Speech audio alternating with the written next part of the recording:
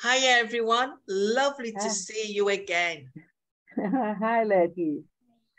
Nice to see you. I would like to remind our viewers that they need to concentrate on getting enough speaking time, because I think everyone is learning English to communicate. There are exceptions, people who want to pass an exam or for other reasons, but I think in general, people want to communicate. And to be able to communicate, you need speaking time. Also, you must have a positive mindset. That means that you should think in a positive way of your learning journey, and always try your best. So you need to take part, you need to speak, and you need to put into practice the things that you have been learning. So the conversation today is about school, right? We're going to do some more questions that we have already done about school. So Selma, as you are first on my screen, you will start to answer the question. Selma, were you sad to leave school? Where I'm sad to leave school? I'm not sad to leave the school. The graduate, the high school, I'm not sad, but because I will get sad if I leave this school. This time with friends, with when you study what you want. Right. So when you were actually at school, you weren't sad to leave. But as you're now in a language school and you are there because you want to be there, you would be sad to leave this one. Exactly. How old were you when you left school, Selma? Oh my gosh. Well, no, because in different countries, it could be different things. For example, in a certain generation, it was 15. Then in another generation, it was 16. But I'm referring to high school. How old were people when they left high school? High school, 18. 18. Okay, so it depends on your generation. It depends on your country. People can leave school at different times, no? I remember in my time, you could leave the high school at 16. And you had two choices. You could either go to work, you could either go to a technical college to learn to be a hairdresser, electrician, or something like that. Or you could stay on for 2 years more to prepare yourself to go to university. So we were allowed to finish at 16. And depends what you wanted to do. You are correct, because high school, it's before the technical study, and it's 15, 16, exactly. The same. So that's what happened in my time. At 16, you had the possibility. Now you don't have the possibility. Now you have to stay to 18, like it or not. So you had the possibility to go to work, to go to technical college, or study 2 years to be hopefully going to university. Right, Alan, what resources would you like to have had back then? Oh my goodness. Oh, I wish we had computers back in those days. My goodness, what a leap forward, having internet and being in contact with the whole world.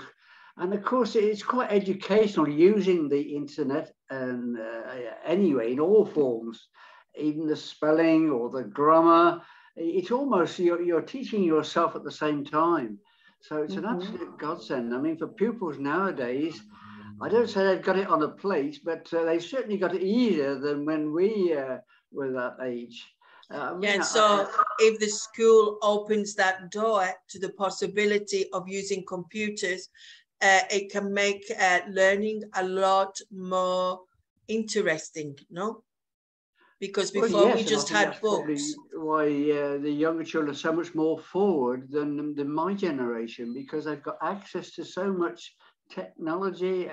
You know, it's just all there on the computer. Anything you want to know, just type in Google or whatever, and there's your answers.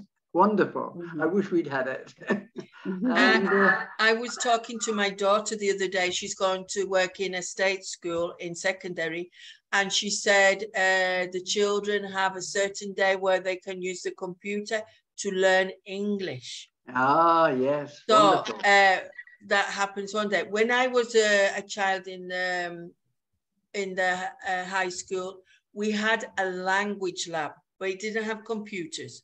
No. So you could put on headphones. Oh, yes. And the teacher could hear you pronouncing, and you could see some slides. Not a film or anything, but some slides. So that was the only thing we had then to learn a language. So it was quite primitive. There wasn't a lot. So you would have liked to have had internet and technology in your classroom when you were a teenager. Yes, absolutely. Right. Linda, which would you rather had used, a textbook or a PC? In my time, I had used only book till the high school. I mean, till my 18th. Then in university, we had the possibility to use computer, but the time was limited. Right. But which ones do you prefer, textbook or PC? I think for each one is good for its time. I mean that at that time we like textbook, and now we like also computers. So both are good and nice to use. In the very, I don't know how to classify this. There are some schools that use tablets. And since the first day of school, everyone has a tablet. And they do the homework on there, they do the classes on there, but not in all schools, only in some specialized schools or with schools with resources, no? So I remember my nephew, he had a tablet, and the teacher would send him his homework, correct his homework. Also, he would use it in the classroom. So he was more advanced, and they used less the textbook. The only good thing about using technology is maybe if we didn't print so many books, we wouldn't cut down so many trees, maybe. Because I don't know in the different countries, but for example, here in Spain, we buy books and they're worth over 100 euros every year, more than 100 euros per child. And they don't pass the books on from one year to the other to another person. And it means you keep having to buy books. So if you're an editorial, good business. If you're a bookshop, good business. But I don't understand why the children have to buy new books every year. And we have to cut down the trees to make these books, no?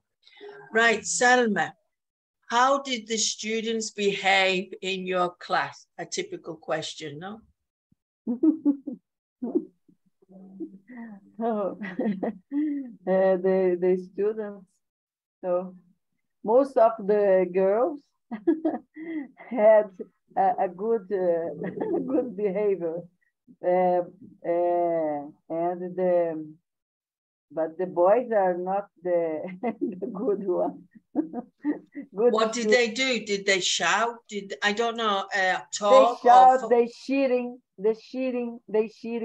Oh, they were cheating. Oh, right. Cheating. And did they fight as well? Fight? No. No.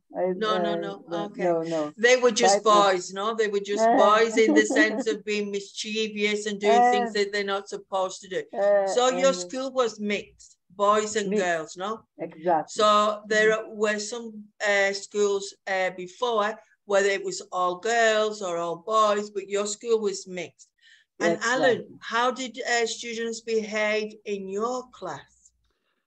Well, they were quite attentive because back in my generation, you were punished severely if you were caught, or not just misbehaving, but if you were constantly being talking all the time and you had to be reprimanded goodness knows how many times, then you knew you were going to get the cane or the slipper on your backside. So corporal punishment was part of schooling, and you dare not step out of line. Ultimately, you were sent to the headmaster if you were really a bad person. So on the whole, they were pretty attentive. Back in my generation, of course, there were not mixed schools. We were all boys, and there was a girls' school on the other side of the wall, if you like. But yes, generally speaking, they were pretty good, really. Yes. So, do you think being an all-boys school, they behaved worse or better? That's difficult to say, really. I mean,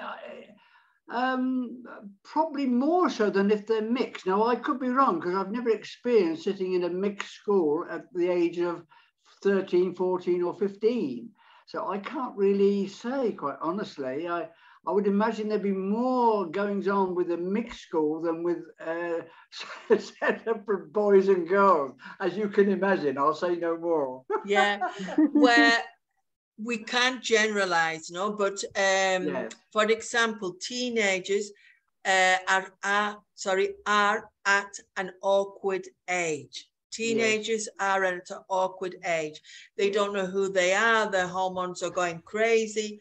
And what I have noticed, this is what I'm dreading about going back now to work, when they change from one year to the other, you notice it when they're teenagers. So they're normal. They do the normal things they're not supposed to do. But then there's a moment where they feel insecure. The boys and girls look at each other in a very unusual way. And it's harder for them to concentrate because they are, I wouldn't say they're flirting, but they make comments and they laugh more. They get giddy. That means like lightheaded, laughing, no? So I think there are studies to show that when boys and girls are separated, they get better school results. I'm sure. So today I couldn't say, but I remember years ago I looked at the surveys and girls got better marks than boys. And that is when they're by themselves because they study more and they're more serious, or they mature. They mature quicker than boys. But you can't generalize. We're talking the possibility. Right, Linda? The time. We have 1 minute. We have just oh, right. So we will finish here and come back. Okay? Okay. Okay. Telling me I was so busy listening to what you all had to say. So we will stop now with our school conversation and we will come back. So see you in a minute.